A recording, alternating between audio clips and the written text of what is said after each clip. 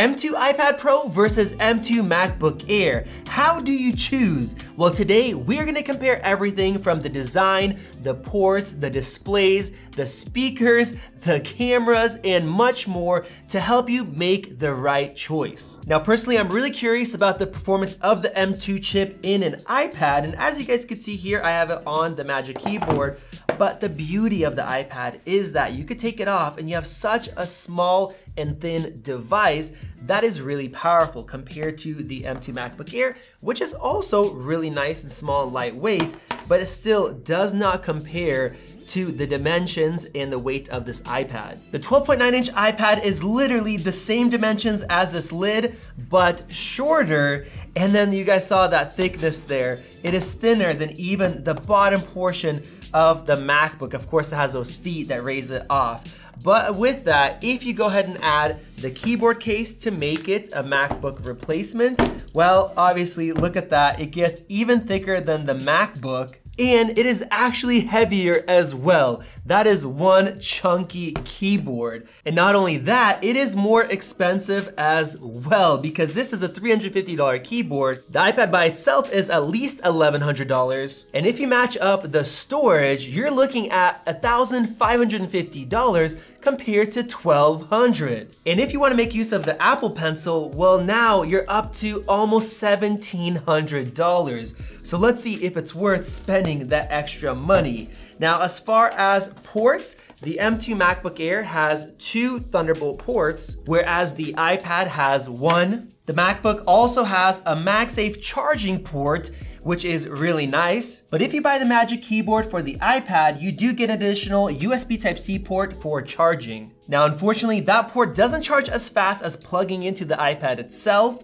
whereas the MacBook, it can actually charge to 50% in less than 30 minutes compared to an hour and a half, and the MacBook can charge fully in an hour and a half compared to 3 hours for the iPad, even though it has a larger battery. And we're gonna talk about battery life in just a bit. Now, on the back of the iPad, you guys see that camera system, which the MacBook doesn't have.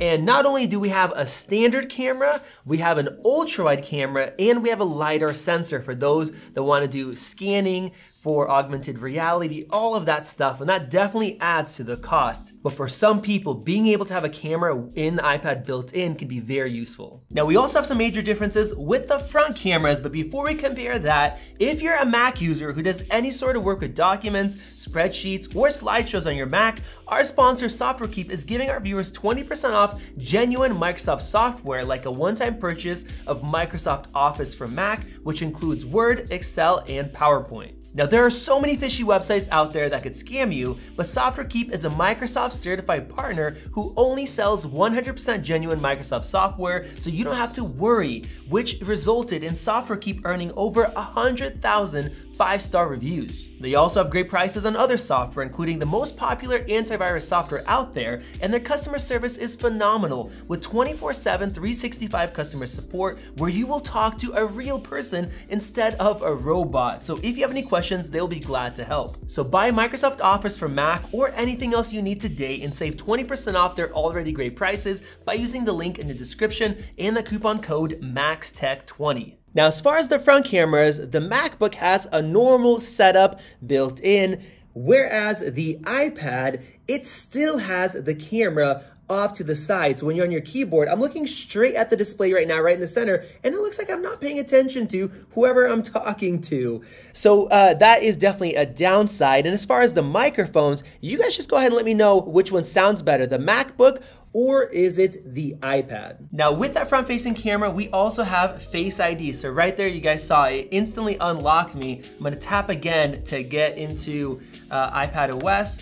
And it's so quick and convenient. And with that, it could also log you into different apps to fill in your data. Whereas with the MacBook, even though we have that notch, we do not have Face ID, so it's just Touch ID, which isn't too bad, but not as convenient. Now, before I cover displays, I wanna talk about the keyboards and the trackpads. The Magic Keyboard is really nice. The keys feel better than any other tablet keyboard. The trackpad also works really well, but it is not as nice as an actual MacBook. And I think what a lot of people don't talk about is when you have the iPad on your lap, it is not that balanced because the iPad is really heavy, so the whole thing is top heavy and it bounces around compared to the MacBook, which is bottom heavy, so it is nice and stable. So overall, if you're using it on your lap, the MacBook experience is definitely better. And with that, the Magic Keyboard does not have a function row. So if you want to do things like adjust your brightness, skip songs, you're switching to the display to do those kind of things. Whereas the MacBook, we have that full function row key. It's very convenient. Now, hopefully in the future, Apple will update this keyboard like their new Folio, which does have that, but for now, we are stuck with this. On the plus side, we also have the Apple Pencil for the iPad, which you can't get on a Mac. It attaches and charges and pairs automatically at the top there. And you can do things like writing quick notes. You can draw with it, but as you guys see, even my handwriting sucks, so I don't really use it for that. But for some people, the Apple Pencil and the ability to have a touchscreen is worth it alone to go for an iPad. Getting into displays, the actual detail and sharpness isn't much different, but the iPad has 120 Hz ProMotion, so everything is super smooth, as you guys could see in the slow motion shot. Now we also have a big difference in brightness, and manually upping both of these to the maximum, you can see that the iPad is a little bit brighter. It's 600 nits compared to 500. The viewing angles of the iPad is also a lot better than the MacBook. But when you're watching HDR content, the iPad looks much better because it's using a mini LED display, so it can reach up to 1600 nits compared to just 500, so video really pops. And if you're watching in a darker environment, the difference is absolutely massive because you have almost pure black levels like an OLED compared to the LCD in the MacBook, which has gray everywhere. So the movie watching experience is much better with the iPad. Now with mini LED, you can get blooming sometimes if it's turned up max on brightness and it's pure white on black, but the MacBook has blooming everywhere because the LCD is making everything bright. So when I'm at home or I go somewhere and I want to watch a movie, I'm planning for that, I definitely want to take the iPad. Now with that, we also have a difference in speakers. The iPad has quad speakers, it has woofers and tweeters all around compared to speakers that are built in and hidden inside of the case itself with no speaker holes. So with that, let's go ahead and compare the speaker quality and let's take a listen.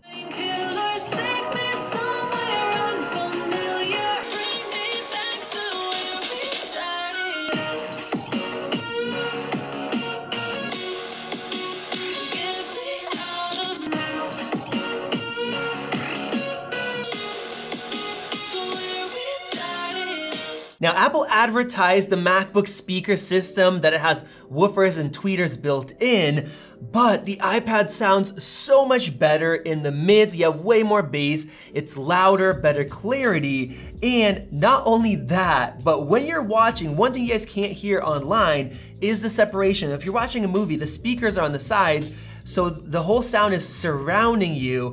It is such a great experience watching something or listening compared to the MacBook, where a lot of the sound is coming from right here in the center where the speakers are packed. So as far as audio, it is way better on the iPad. And now let's get into performance, starting out with our disk speed test. I'm gonna run Blackmagic's here and Jazz speed test here. Now the base MacBook Air only comes with a single NAND chip, which makes the storage slower. And we have a write speed difference of 1421 compared to 953. Now this is the 128 gigabyte version of the iPad Pro, but the 256 gig version is 2,124. That's getting near twice as fast as the MacBook. In terms of the read speeds, we have 1443 compared to 1570. So even the 128 gig is faster, but the 256 comes in at 3,240, much faster. Now the internal speed is just one aspect. What about real world transfers?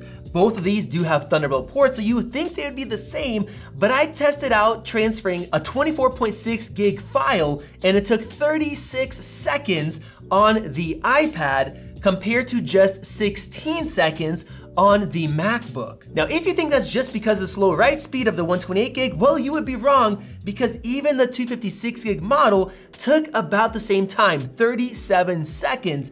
And that is because for some reason, the Thunderbolt port in the iPad is nowhere near as fast for data transfers compared to even a base MacBook. We had this issue with the M1 iPad Pro, and I was hoping it'd be fixed, but nope, the M2 still does the same thing. Now, as far as web performance, I'm gonna run Speedometer 2.0 right here, and it tests loading JavaScript, web-based apps, things like that. And as you guys can see, both of these are incredibly fast, faster than anything else. The iPad won by a little bit, doesn't really matter, but in terms of how it feels, because of the ProMotion, it does feel a little bit snappier. Now, in terms of the M2 chip performance, I'm gonna go ahead and run Geekbench right here to see the performance. Some people were worried about the M2 chip being slowed down in such a thin tablet, and both these do have 8 gigs of RAM. Now, the MacBook, you can actually get up to 24 gigabytes, but more importantly, you could stay with the lower amount of storage and still bump up to 16,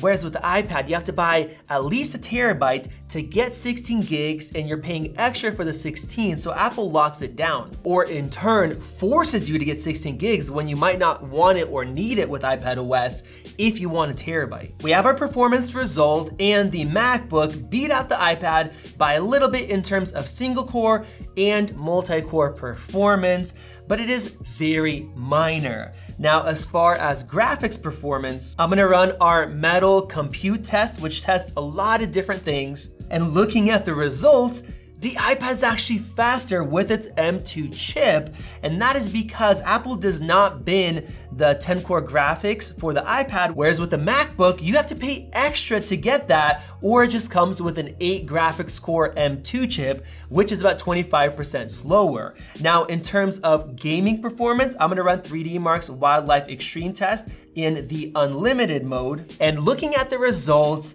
the iPad, even though you might think it just will throttle down in such a thin body, it's still about 22% faster in terms of frame rates. Now, I ran this multiple times here, and after you've been gaming for about 15 to 20 minutes, the iPad will slow down almost to the performance of the MacBook after it made multiple runs. So the MacBook actually throttles faster almost right away, whereas the iPad gives you a little bit more oomph, and then that goes away. So they didn't really need to give it that extra graphics, at least for longer kind of renders. Now, I don't just want to run those benchmarks, I want to run something real world, and a lot of people love doing photo editing on the iPad. It's great with the Apple Pencil, you have a lot of control, but I'm curious about the performance. Here I have 42 megapixel RAW files, I have edits on all of the images here, and snappiness, they are both great. So I'm gonna go ahead and export these. I'm gonna start my timer right here, and I'm using Lightroom Mobile on both of these. So same software, same chip, we just have iPadOS versus macOS. Now the MacBook hit 108 degrees Celsius almost right away, and now it is throttling down to 103, 104, but it is still exporting faster than the iPad. Bam, we are done here. Actually, I have to hit save first. And without counting that saving, the iPad took 2 minutes and 58 seconds compared to 2 minutes flat on the MacBook. So the MacBook is 50% faster, even though everything else is the same. And I noticed that across a few different apps testing macOS compared to iPad previously, where macOS is just faster. And that brings me to the whole operating system. With macOS, you can run a lot of iPad apps, but you have full access to, say, the full version like Lightroom Classic, which is even faster than this mobile version. With iPadOS, we have the full app store that has a ton of apps that are there. You have great media apps, you have good apps for productivity, we have Procreate there. There's just an insane library of different things you could do. For example, you have some video editing applications, and they are all very inexpensive compared to a lot of Mac apps, which you'll spend a lot more money on, but it's worth it. For example, Final Cut, you get the full version, DaVinci Resolve as well. Now that's gonna come to the iPad soon, but it is a minor cut down version still, not the full thing. So as far as applications, it's hit or miss. You have more stuff for the iPad, but more powerful things for Mac OS. And then with that multitasking, we still don't have full multitasking for the iPad. Now, Apple did add Stage Manager, where you can bring apps together. You have a lot more control and scalability. We have that sidebar. You can stretch stuff in, and then you can pull out that sidebar and have different pairs of apps. So it is a nice update, but you don't have full control like you do with the Mac, where you can have windows however you want. You are not limited. So overall, I just wish the Apple would add Mac OS to the iPad instead of limiting us with, this regular view that I had before or Stage Manager. It would just open up so much possibilities. It would make this truly a pro device. With that, the Files app still has issues. There's still no way to eject a hard drive. So in the previous test, when I was testing out the transfer speeds, even though I was so careful, it still corrupted my SSD. I had to use a Mac to repair it. And people have been complaining about this kind of stuff for such a long time. But if Apple added macOS here, well, you wouldn't have to buy a Mac and an iPad. You could just buy an iPad. You guys see how powerful it is. But at this point, iPadOS is still limiting. And now let's talk about the battery life. The MacBook has a battery that's about 27% larger than the iPad. And with that, the iPad screen gets much brighter, and it also supports ProMotion. Now, Apple's battery life figures are very vague, but if you're doing very light tasks with the iPad, you can get up to 10 hours compared to about 15 on the MacBook. But if you're pushing both machines, for example, photo editing, and you're raising up that brightness, people have said they get as low as 4 hours for the iPad compared to 8 hours for the MacBook, because the screen doesn't draw anywhere near as much power. So the battery life difference can be pretty massive. And with that, the MacBook charges twice as fast as the iPad if you're using a faster charger for both devices. So it's definitely a big win for the MacBook in terms of battery life. So with all of that said, should you buy one of these M2 iPads or just get an M2 MacBook Air? Well, it is still a very tough choice. And if you know that you want the Apple Pencil, you want the rear cameras, you want to be able to hold it in your hand like this, it's obvious you get the iPad.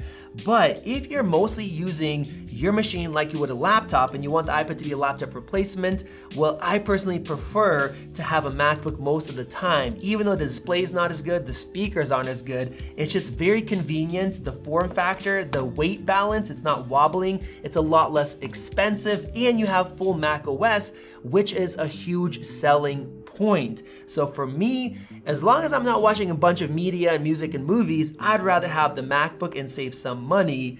But if you want the app library from the App Store and some of those other things, the iPad is a good choice. You'll just be limited to when you want to use it as a MacBook replacement. If only Apple would fix the software, but of course they don't want to. Let me know your thoughts down in the comments section below. Click that circle above to subscribe to see more videos like this one, and check out one of those great videos right over there. This has been Axe, and I'll see you in the next one.